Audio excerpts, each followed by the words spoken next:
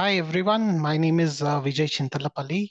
So I'm currently working as a technical architect by EYGDS in India, Bangalore. So today I would be taking you through what are the different extension possibilities that SAP RESTful ABAP programming model can offer you, and how can you as a partner or uh, any customer, how can you extend your apps? So let's start with the agenda. So today you would be, or I would be taking you through three-tier architecture. So this would serve as a basis for the wrapped extensions. And you could also see how you could check the released APIs. So now that there has been so much talk on ABAP Cloud, I do not want to bore you with ABAP Cloud again. Then we see the basic wrap architecture and what are the extension possibilities. Then you see three demos and wrap business object extensions, like how can you add a custom field, or how can you extend the Fiori standard wrap-based standard app with a standard field, and what are the different ways to extend it for managed and unmanaged scenarios. And you could also see a sales order scenario wherein I have extended a behavior extension, and you can see some action on the list report. And you can also see what are the different ways of extending the node extension. Say, for example, you want to add an additional facet in the object page. What are the different possibilities? So yeah, before starting the wrap extensions, you need to know on a high level what are the different extension possibilities that ABAP Cloud can offer you. One is the like you have the three-tier architecture, wherein the tier one is always using the cloud released APIs. So in many cases, you will not be finding a BADI or a BAPI or a function module or a table. In those scenarios, we do have a mitigation possibility. So you could use something called the tier 2 model. Say, for example, there is no released class from SAP, no released uh, CDS view from SAP. So you could create something called as a wrapper object, like a wrapper class or a wrapper CDS views on top of the non-released object, and you can still use it in the tier one model.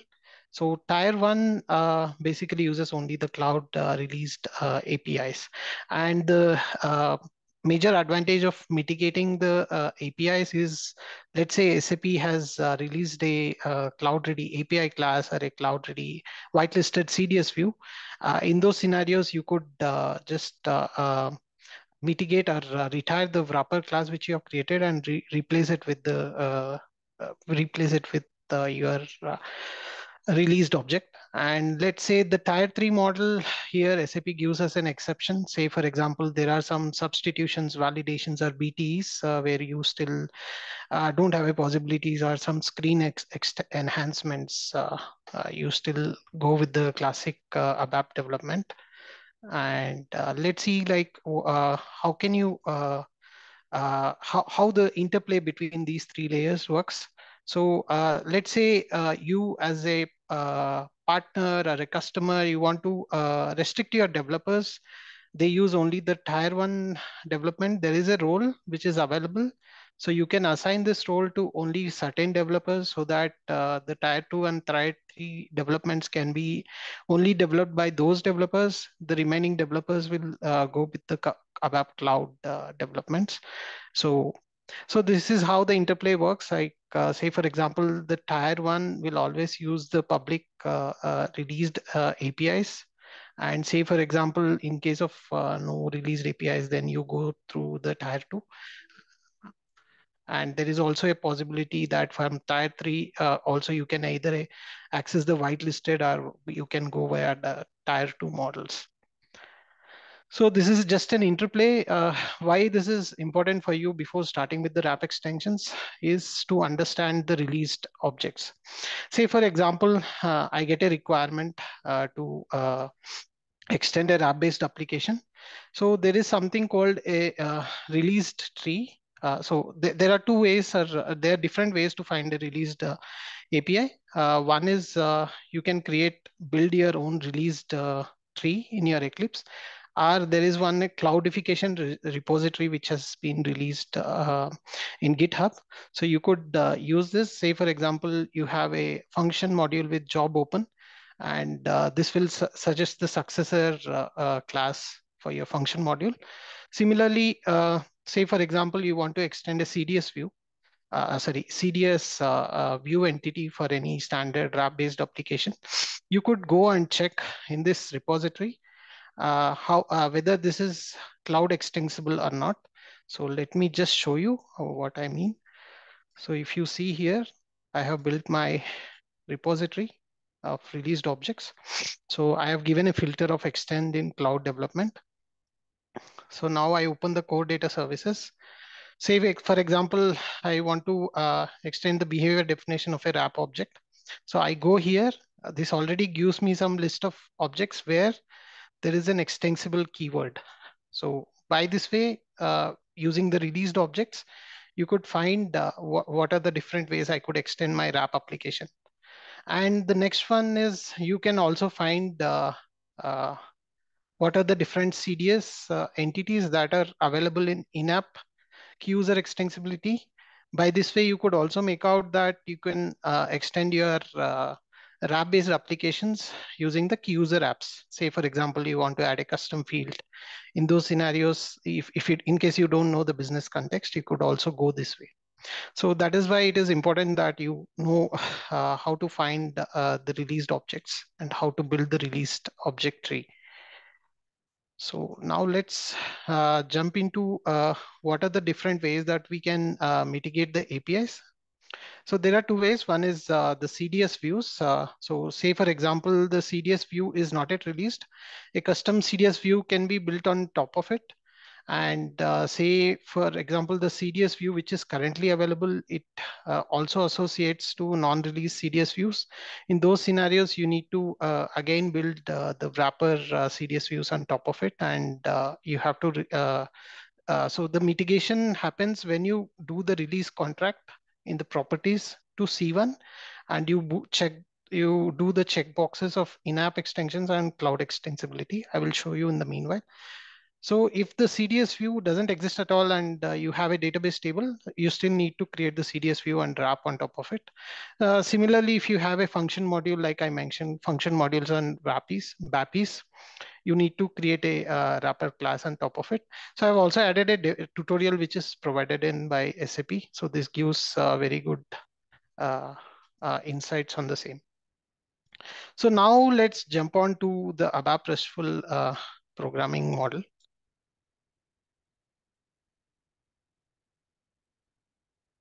So let's see what is ABAP RESTful what is ABAP RESTful application programming model before going into the extensions of them. So it basically consists of three different layers. One is the data model and behavior. So what is data model? Say, for example, you have a sales order or a product. So it is a business object. So how you model the business objects between, say, for example, you have a sales order header and items, you have the relationships. So all those will be done at the data model layer. And what is behavior? So how should my model act? So should it be transactional? Should it be read only? Or should I add some additional actions on top of it? So all those will be defined in the behavior of the data model. Next, coming to the business service provisioning. So in this, this majorly consists of service definition and service binding. What is service definition? So say, for example, you have had so many data models, but all the apps doesn't need all the data models. So in this, you can just define the scope of the data models that needs to be projected or exposed. And coming to the service binding, so ABAP supports both the SAP consumer and uh, uh, you can also consume and you can also expose the data binding. So in this scenarios of wrap, you can just consume the OData, the services. So the services can be consumed in three ways: web APIs, events, and SAP UIs. So there is also INA and query protocol, which is possible. Now let's jump into the extension possibilities. And so after the service binding, usually we either go with web APIs or SAP Fiori UIs.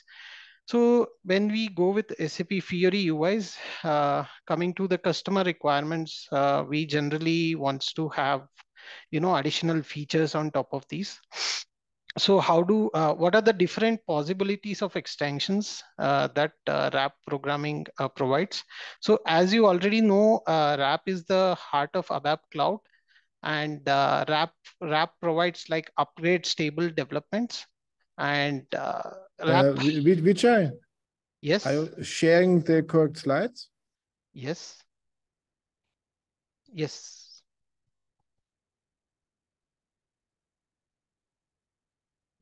Can you see the? Okay, now we are seeing RESTful application programming model extensions. Yes, I was about to come to this slide. Yeah, this is the slide. You're right.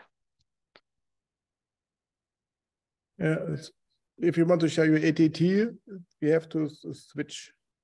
Yes, I would be switching in a minute. Okay. Yeah, so there are like three. Yeah, let me skip this slide. Yeah, so there are like three different models that SAP basically provides on the extensions. First is a basic, advanced, and node extensibility. So on the basic ones, we will be generally having the data model extensions. Say, for example, you want to add a field or you want to add a customer standard field, you could use the data model extensions. And in the advanced, you have determinations and validations. And say, for example, you want to add an additional facet or nodes in the object page of Fiori app, you would be going with the node extensibility. So let me start with an example of what are the different ways of field extensions that are possible. So the first one is, let's say you've understood that the app is RESTful ABAP programming model based, and what are the different possibilities to add a custom field? So the Z field. So now RAP has two different scenarios, managed and unmanaged. So let's go with the managed scenario for the time being. So for the managed scenario, we go and check if there is any in-app extension based context available in the custom fields app. So say, for example, we have the context available, we do it using the custom fields. In case we don't have it, if you are in on-premise or a private cloud, you still have the possibilities either to extend using CDS view extensions or using the CI includes.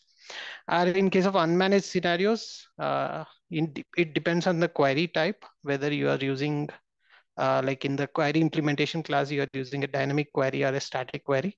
So I will show you in the demo. Maybe I can just skip this part. Similarly, the same thing follows for standard extensions as well. So let me just demo you one of the field extensions.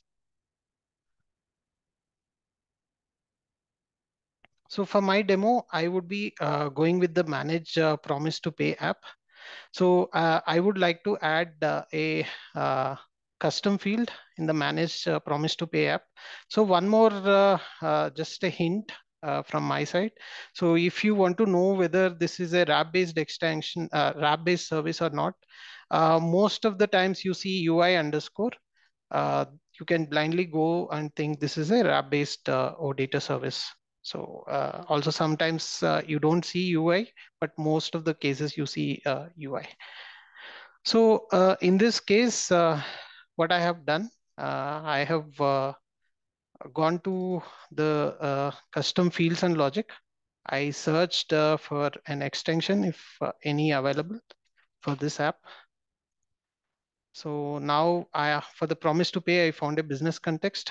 I have created a custom field, and now I went inside and I checked if my app is available in the context.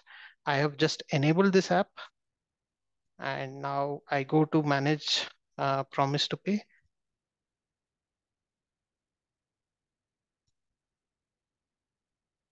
So I see this field coming. So there is no UI adoption required in this case, in case you want to add it in the list report. But only in the case of you want to add in the object page header, in those cases, you might still need to, yeah.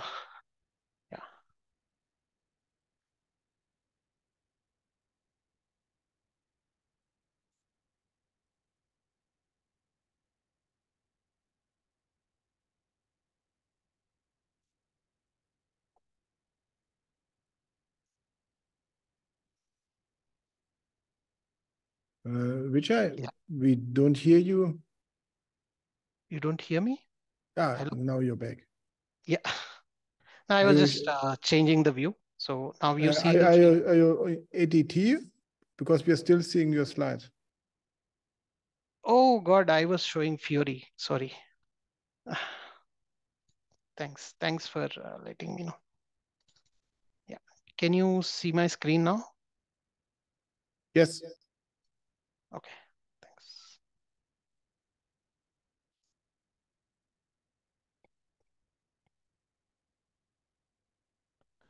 So for the So now I'm just repeating whatever I just said. Like I go and find the context for the promise to pay. I found a context in the in-app extensions, and I added a text field just for my extension purpose. And I went to UIs and reports. I have enabled it and published it. So now I go back to the app, manage promise to pay.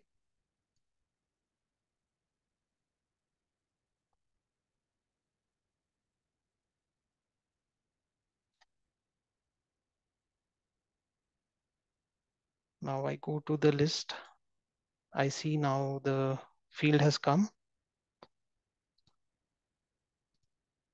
So with this, I was able to add the custom field here in case we want to like add the details of this field. We have to enable this in the header section or item section of the object page, and we can start inputting the data to this field. So this is one of the scenario for the custom fields. Now let's look at a scenario where we would go with an unmanaged app. Uh, so I went and found the Fiori process receivable app. So the requirement is to add a additional standard field payment terms in my invoice tab. So how did I go with it? I mean, while the app opens, so I will just open the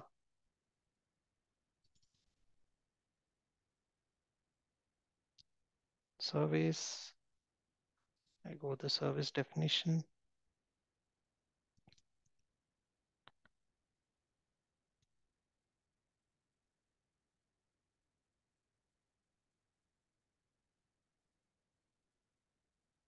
So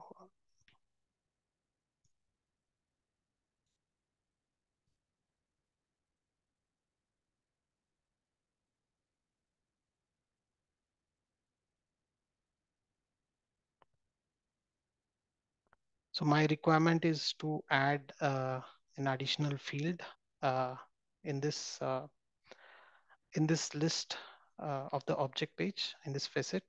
So I have opened directly the root view of this invoice TP, and now I see that they have used a unmanaged query scenario in this scenario. But however, this is masked as projection on one of the R view. So what in this scenarios, what we have to do, we have to extend this view, and also we go inside this class and understand what this where this class is querying.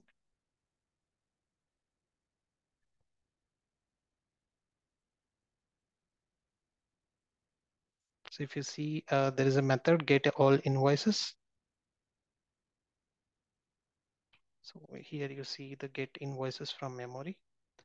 So if you see, this one is a dynamic query, and it is using this p underscore collections memory. So in these scenarios, what we have to do, we have to extend this mask view, and we have to also extend the view entity where the selection is happening inside the query class. So if we extend at both the positions, then only the data flows. In case you just extend this view alone, where the original entity is being shown, it still shows the field, but it doesn't really shows the values. So we have to extend both the views. Say, for example, I wanted to bring in the payment terms. So I first extended the view where the data is being fetched in the query class. And later I have extended this class as this method as.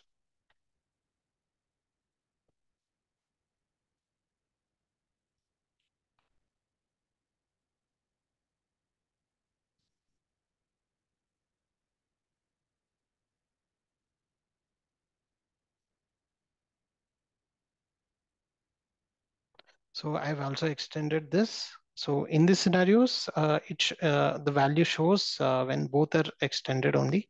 So we have to be careful in choosing whether we are choosing a managed query or unmanaged query. So if you see now the payment terms.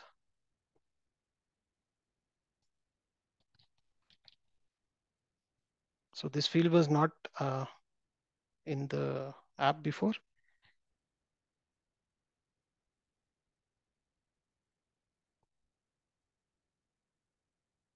Yeah, now you see the field is coming and the values are also coming. Yeah, this is about the field extension. Next, let's go to the behavior extension.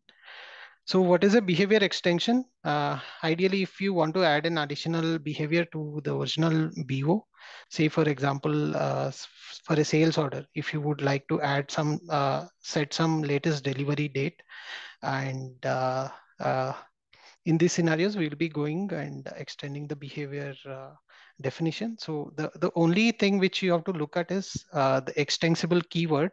If SAP has not provided this extensible keyword, the behavior definition cannot be extended. So this is one of the scenario where I will just demo on the sales order. Okay.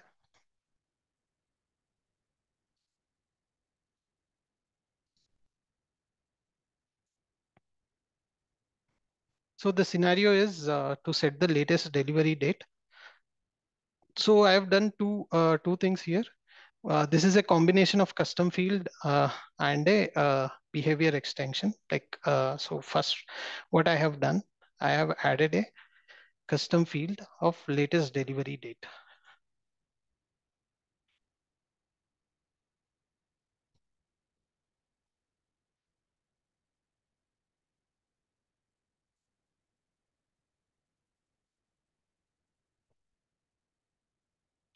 So if you see this latest delivery date, this is added as a custom field in the sales order, and using the in-app extension. I will just show you what I have done for this.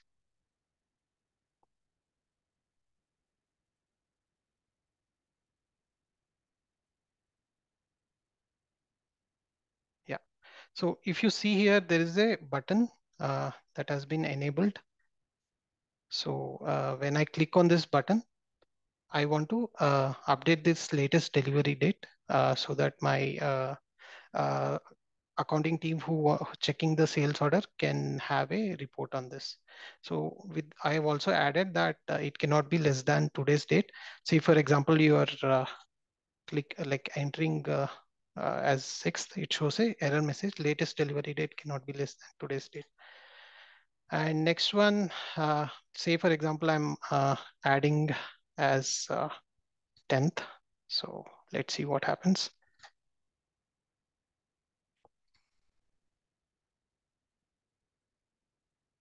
So it updates and gives an success message, standard order 418 has been saved and the latest delivery date has been updated.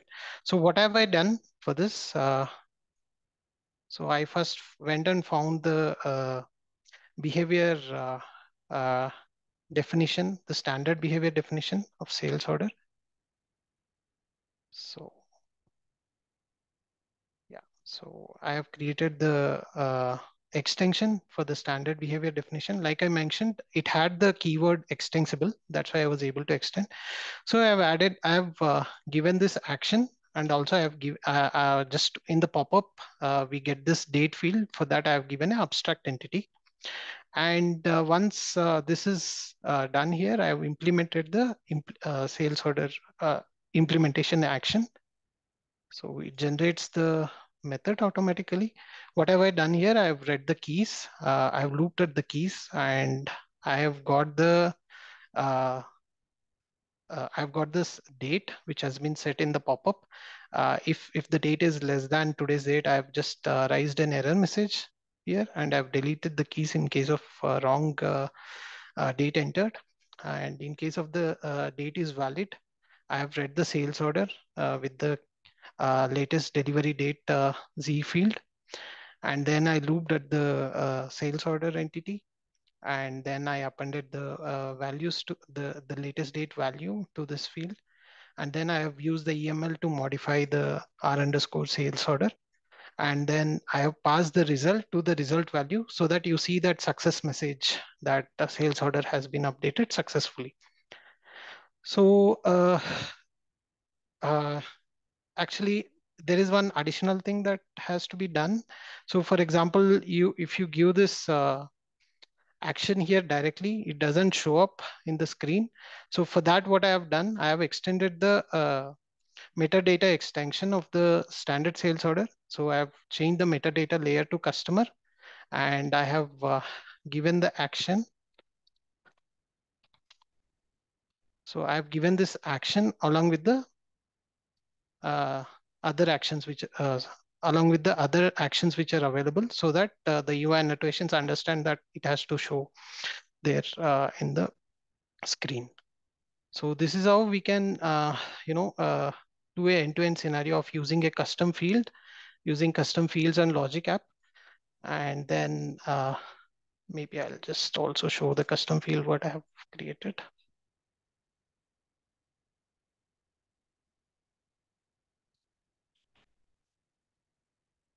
So if you see, this was the field we were using. So I've just created this field and enabled in the UIs and reports for the sales order.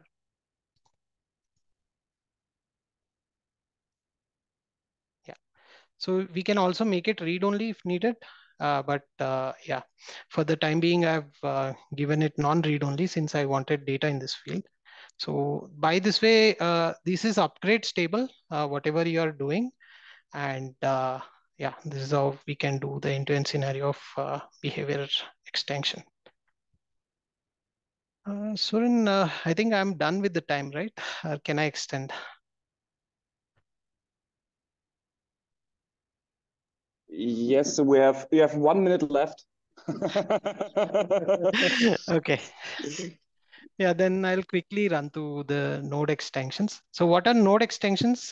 Basically, say for example, right, I have a standard Fiori app, and I would like to add an additional node, and I want to add an additional facet here. In these scenarios, I would generally go for a node extension. So node extensions can be done in the below ways, like you have to extend the base model, and once the model is extended, the extension node has to be added in the main CDS consumption entity. Once that is done, if you want CRUD operations on that, you can add that in the behavior implementation. And once that is done, you have to also extend the service exposure and add it there. So I will just show one demo for which I have extended. So if you see the manage sales order app, I have added a additional tab called FI items here.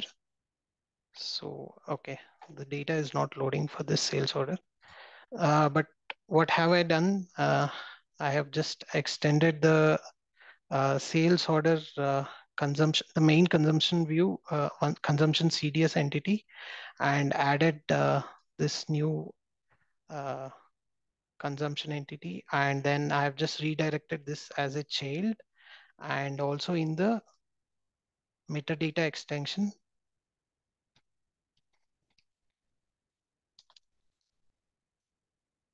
So the metadata extension, I have added this facet as underscore FI items.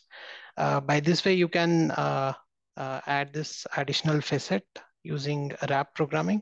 Additionally, there is a small limitation here.